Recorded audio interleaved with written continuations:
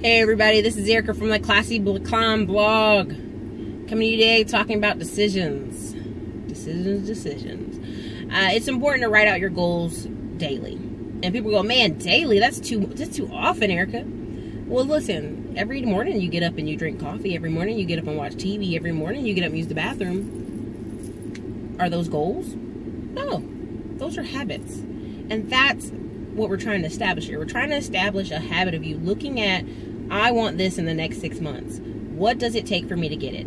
And daily looking at it and daily going, this is what it takes. This is what I have to do. These are the people I have to call. This is how I get on this. And that's how you form better habits, and that's how you get to your goals.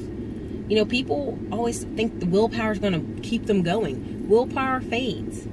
That's why people need to automatically add Digico and a few other apps I've put out there.